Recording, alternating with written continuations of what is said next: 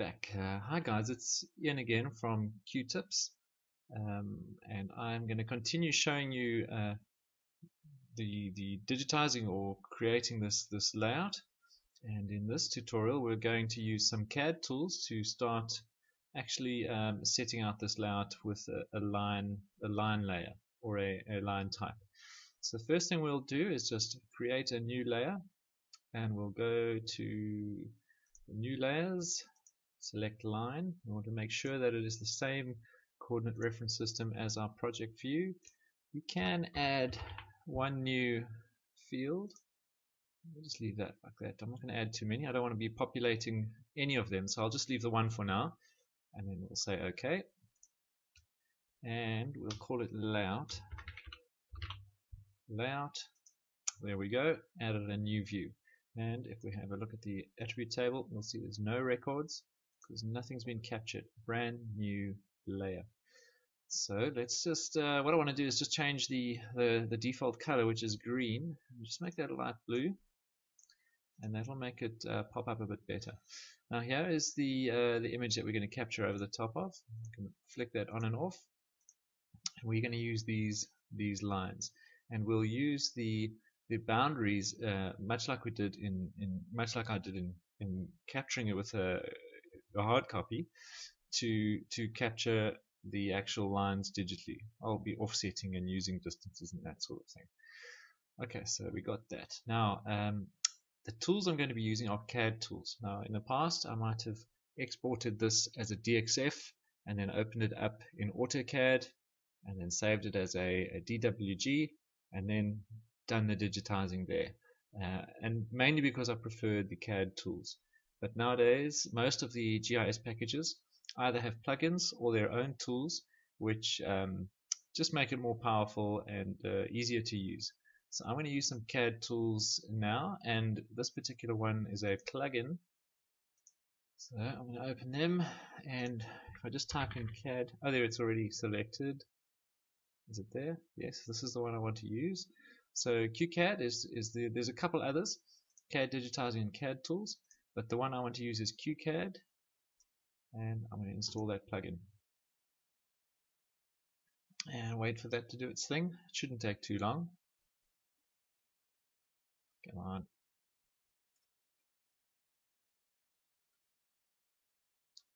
There we go. I'm waiting. Nearly there. Okay. Done. Alright, so we can close that down, and a whole bunch of tools have just been added. So the toolbar is already added, and then there's this new window here, and you should be able to turn these on and off from the panels. There we go. So there's the actual text window. I'm going to leave that one open so I can see the history of the commands. And here's another one. The QCAD. This is the toolbar, and this is the dimensioning toolbar, which I don't need. So I'm going to turn that one off. Okay, so I'm just going to be using these ones, and I don't think I'll use all of them, but we'll try explore most of them to give you an idea of how they might work. Okay, so we're going to start by changing our snapping settings. Control points. No, I want to be able to snap onto the site boundary. I'm going to make this 20 pixels. We'll say OK to that, and then just open up. We'll select the layout layer that I've created. I'm just going to toggle editing and start capturing a new feature. So I want to capture this boundary line. I'm not going to enter any of the attributes. You can always do that later. So I've captured that boundary line, and then this portion of the boundary line. And I'm going to use these layers to offset and create our layout. Okay, so there we go. That's done. I'm going to just click Save for now. And the first one we can use is the Offset tool. So if you hover over these various tools, you'll get to see what they are. And let's use the Offset tool, and the distance we want to offset is, it was 35 for the length, So I'm just typing in 35 down here, and then now it tells me which, okay, what do you want to offset? I want to offset that, and then which side do you want to offset it to? I want to offset it to this side, and then right click and enter to finish the command. Okay, so there we go. I've offset that line, so it's duplicated it and offset it. I'm going to do the same for this side. Repeat the offset. You can repeat the offset with a right click on your mouse, and I'll do the same for this top line. Okay, so you see it's lining up quite closely to our existing drawn layer. And next step will be to offset these further by 10 meters. We're going to use 10 meter road widths. So I'm going to right click to repeat the offset, except this time I'll just type in 10 meters there. Enter, and I'll select offset and put on that side. Now you can just continue. This machine's a little slow. Just select and offset. Okay, so you see I skipped a step there. Previously I was entering, finishing the command, and then redoing it. But within that command, you can just go and click any item and offset it, and it duplicates it, which is quite a bit quicker. Okay, so that is one tool which you never used to be able to use in a lot of the CAD packages. The next thing I want to do is just use the extend tool, which is also useful. I'm going to click on the extend button, and I want to extend to this line. Right click and extend that one and that one. That's sufficient. Okay, so I can enter that. And another one. So the opposite of extend is the trim tool. So let's select the trim tool. And select the line we want to trim to. Right click and then trim. Right click to run the command again. Repeat trim. Yes. Enter. Repeat trim. Yes, this one.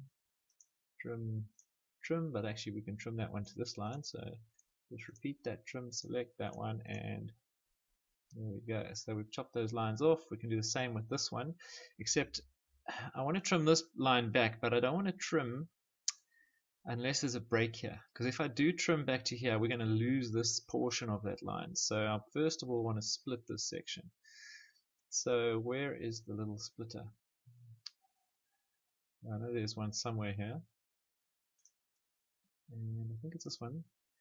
So we break an object at one point.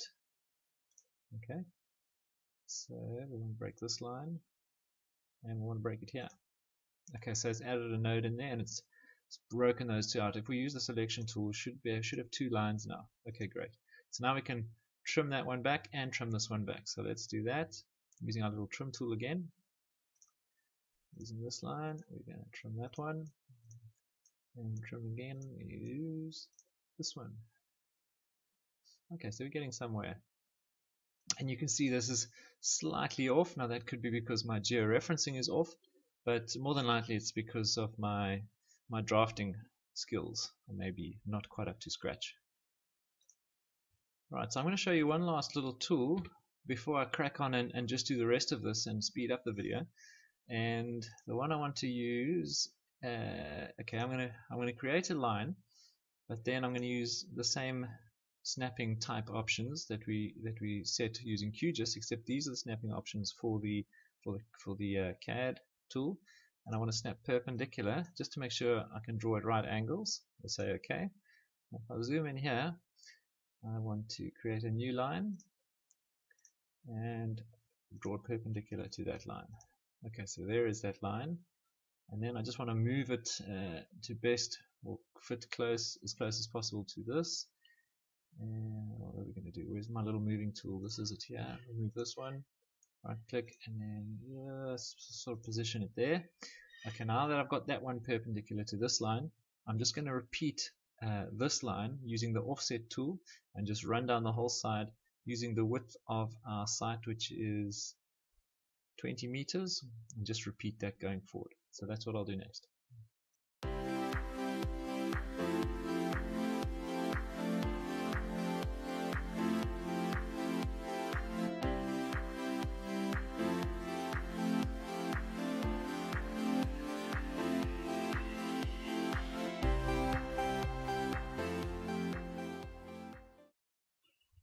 Okay, so I had a couple issues with that other project, so I've just closed it down. I think it might have been corrupt somehow, and I've re-added only the layers that I need to this new project. I'm going to continue editing those as we go.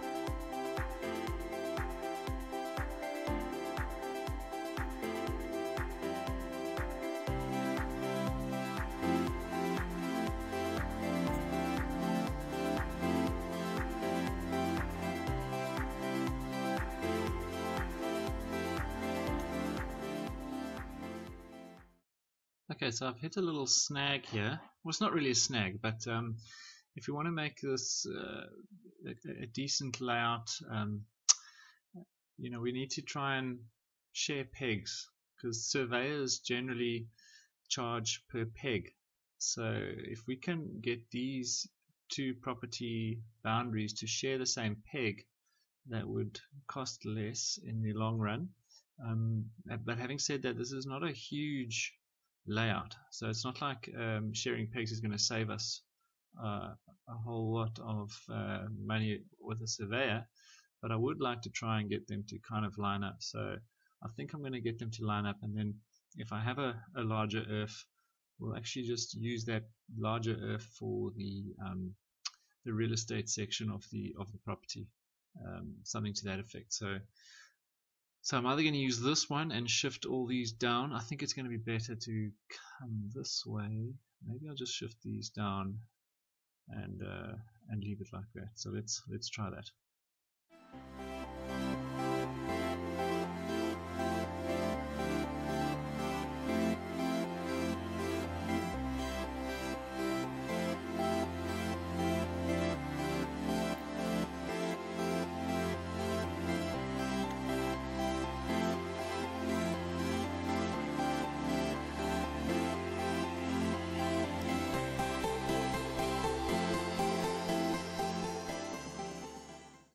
Okay, so here's another possible issue.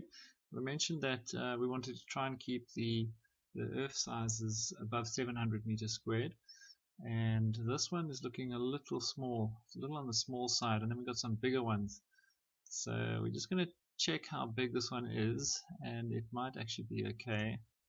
I doubt it's going to be 700 squares, but we can see.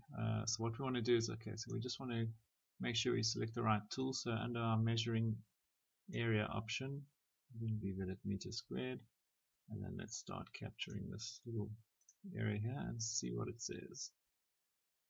So it's close to 600. You know, I lived on a property that was smaller than that, and I think these guys will be fine. Maybe just charge less for that one. Okay, so I'm fairly happy that that is the same as the site underneath.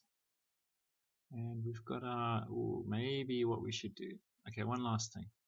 We're just going to tweak this road around the corner here, because I see this existing building is overlapping on this road. So I'm just going to straighten, put a little kink in here so that this road can come down here.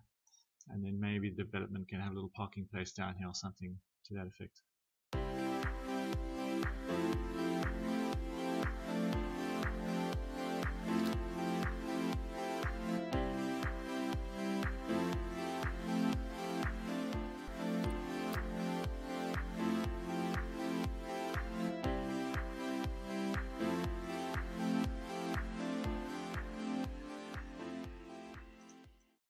Okay, I think we finally got it. I'm happy with that now. Let's convert this into a polygon. Currently lines. We're going to convert it into a polygon, and we can do that in the next tutorial. So please join me for that one. Cheers.